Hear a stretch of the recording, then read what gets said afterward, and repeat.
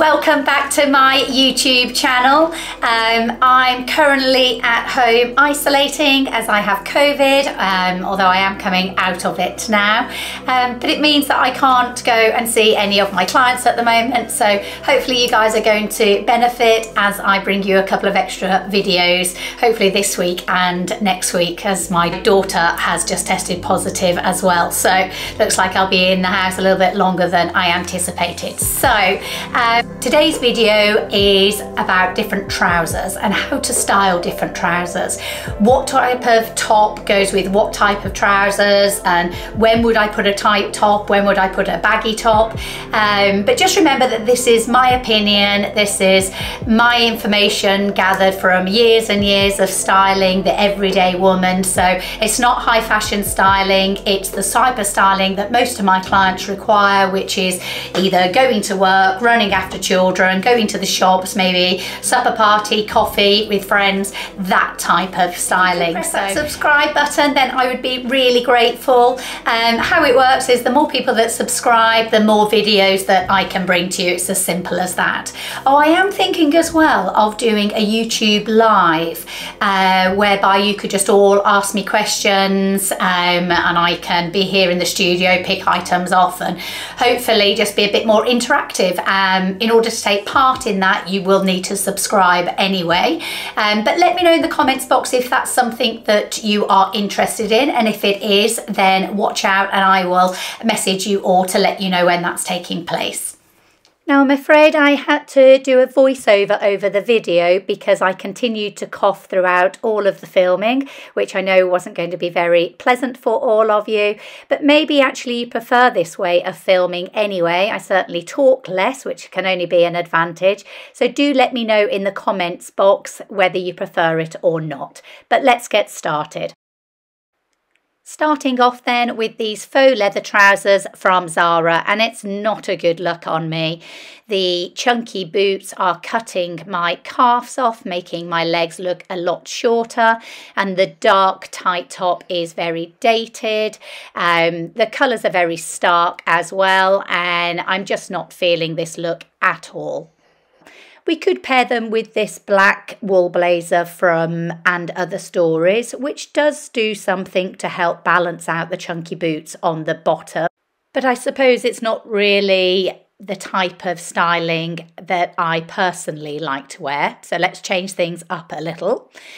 So here we've just put on a cream fluffy jumper from H&M. I'm now adding some boots from Marks and Spencer's and a great belt from Amazon. I think it was only about £15. It allows you to create a knot around your waist and is adjustable to any size. So I use this belt in styling quite a lot. This belt also comes in the brown. I've linked it in the comments section below. The gilet's from Reese. It's quite old, but again, I've linked a more current gilet that I've also got from Mango, which would go with this outfit just as nicely. Here we can compare the two looks. One looks very dated, the other one a lot more sophisticated, and I've been able to balance my figure out with the use of the gilet and the boots on the bottom. So next we've just added a long wool coat from COS. This allows us to create a much longer, leaner look, and the tonal colours all help to elongate the frame. It's a very sophisticated look, but yet a very casual one at the same time. The boots are just some short ankle boots from Zara. I don't know if you can see, but they sort of dip down at the front. That also helps to elongate the frame further. So next we've just swapped the boots for a pair of trainers, making sure that we're showing our ankles as they're one of the slimmest parts of our frame. All the neutral colours are going really well together, and the shorter, boxier jacket is helping to balance out the chunkier trainer on the bottom. But there's no reason why we couldn't put this look with the same long overcoat from COS that we were wearing in the last frame. I think it produces a really nice, casual, yet still sophisticated, casual look. Next is a look that I see time and time again. It's a very mumsy look. It's a flat, round-toed ballet pump added to a wide leg trouser and tight top. It screams mumsy and just looks incredibly dated, especially paired with this light coloured top that is actually very bad on my skin tone. So overall, a really unflattering look, but this can be changed so easily by the simple addition of a white trainer. Straight away, that changes the look up completely. For me, like I say, I don't like the colour of the top against my skin tone, so let's see what changing that does. Well, the colour's a lot brighter and definitely suits my skin tone better, but still hung out like this is still a no-no because we've got baggy on top, baggy on the bottoms. So let's start by rolling up the sleeves. That helps the waist look smaller and also shows some flesh and your wrists. And then we've just done the normal tuck in. What a difference that makes from the original flat ballet pumps and cream tight top.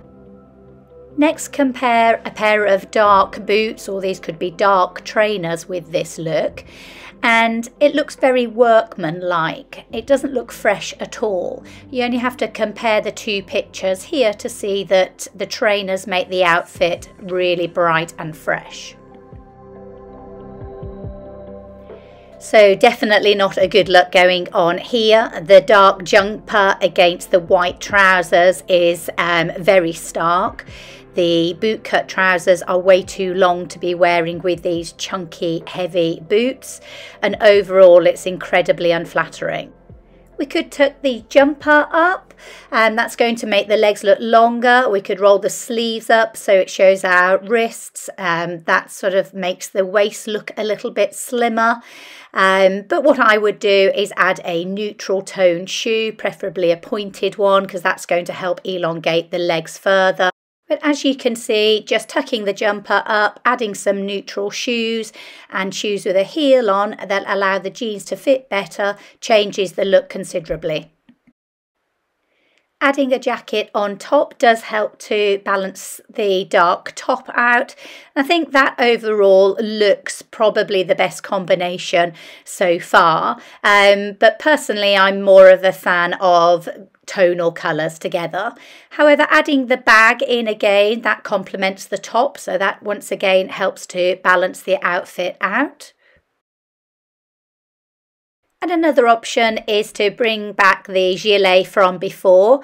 This does a great job with the belt on of balancing the frame. The belt is nipping me in at the waist, and then it's allowing the shape of the trousers to really be seen. That flare is really flattering, especially if you've got shorter legs. Combined with the neutral shoe, it's really going to elongate your frame.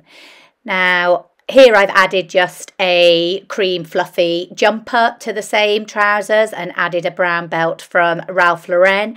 This is just to show you that you don't have to go as far out as a fluffy gilet, but just a normal casual jumper makes that outfit look really nice and sophisticated. So adding both of the coats to the same combination, personally I think the shorter one goes better because it's not interfering with the flared shape of the trouser. However, there's no reason why you couldn't wear a long coat like that. I'm just being a little bit picky from a styling point of view, but I think both go really well and the tonal colours are great. Okay, so this is a great example of how not to style up your wide-legged baggy trousers, especially ones in a flimsy fabric like this. The dark, heavy boots are literally too heavy for the outfit. As too is the jumper. It is made a little bit better if we tuck it in, but generally speaking, it's not doing much for my figure.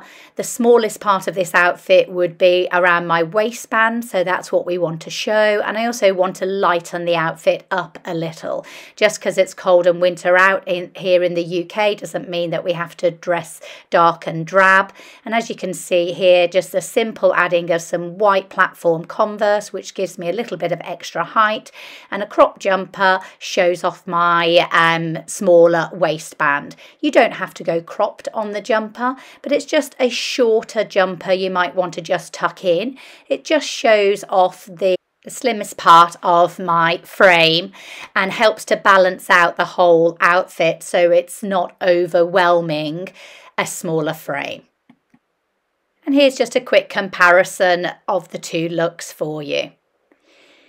I've further developed this look by just adding a leather jacket. This is only £80 and it was from eBay, and it's been a fantastic purchase in my wardrobe and just helps to give this look a little bit more of an edge to it. Next we have a faux leather cropped trouser, and it's all about the shoes with the cropped trouser.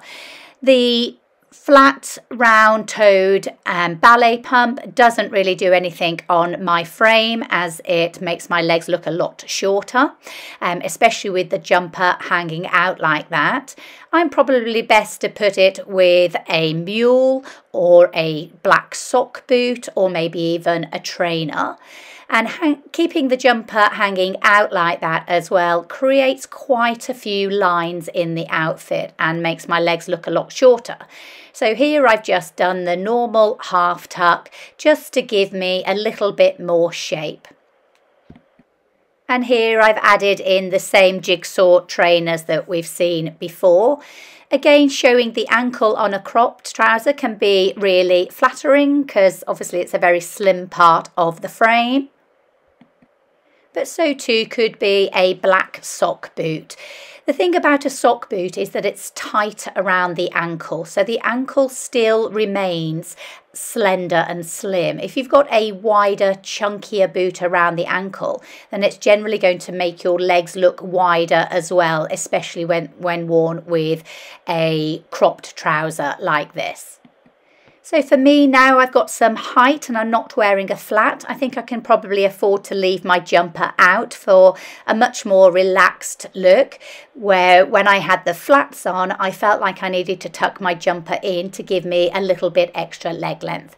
But then again, I am only 5'3", and if you are naturally taller, then perhaps you don't need to worry about this element. Here we've added a coat again, but this time we've put on the chunky boot at the bottom. Now, again, I think the round toe of this boot and the chunky nature, as well as the coat falling at exactly the same leg length as the flare, doesn't do much. For me personally, I can get away with the chunkier boot if I've got a shorter jacket on, as the length of the coat, the trousers and the shoes aren't all at the same level. But here I've paired it with some nice strappy sandals for more of a going out look, a smarter coat, and for me this is how I would wear a crop trouser in the evening, and how I think a crop trouser probably suits my frame a lot better. A neutral colour court shoe would also go really well with that outfit and would help to elongate the legs even further. So this next look is a look that I see all the time with many of my clients. They pair what is now very trendy boot cut trouser, but they pair it with a very flat shoe, rounded toes and a tight top. All of these elements together just make the outfit look incredibly dated and will very much age your styling beyond belief. There's no reason why you can't pair this sort of look with a fresh pair of boots that's going to give you a little bit of height. It's not a huge heel at all, and if you're tall enough you might not even need the heel, but just keep it simple. Add on a plain white t-shirt. This one is from Jigsaw, a little bit of jewellery, and you cannot get any more classic than that. The little heel on these boots have allowed the jeans to fall better, so you can actually see the shape of the jeans, which now balances out my hips. add on a modern oversized blazer to really bring this look up to date.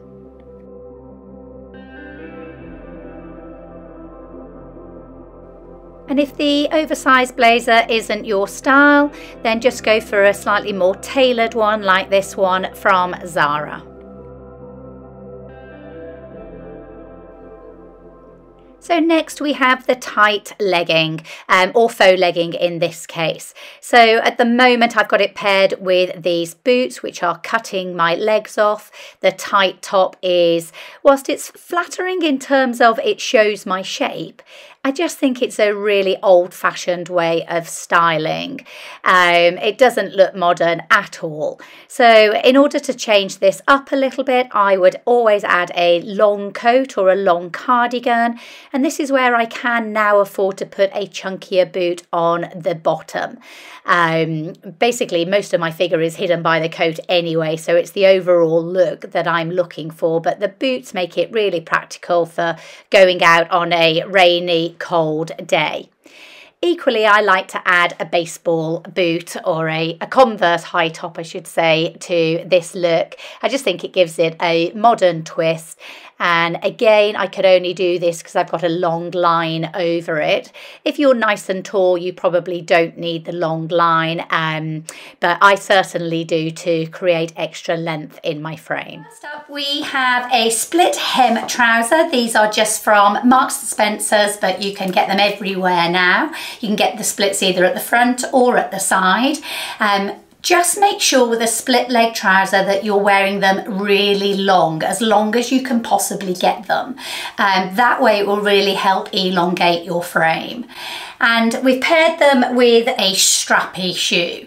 Now the reason I've done that is because the whole outfit is fairly dark and I want to show some flesh somewhere on the body, especially because I've got the blouse done up to my neck. So by showing some flesh, it just helps to break that look up a little bit and make it look less dark all over. As soon as I pair this look up with a dark boot, like here, you'll see the whole outfit looks a lot darker. Now we could counteract that by opening the blouse up slightly because it's just one that you tie up on the neck, so that is an option. But to me, it still feels quite heavy. It is an option though if you're going out in the evening and the weather's bad and you don't want to be in a strappy shoe, then I'd say a black boot does work. But just be mindful that you're not too dark on top as well. Thank you so much for watching today. I hope you have learned a few little styling tricks. If you could hit that subscribe button, then please do so, and put any comments that you have in the comment box. I do try and get back to everyone as soon as I can, and I will see you next time. Thank you.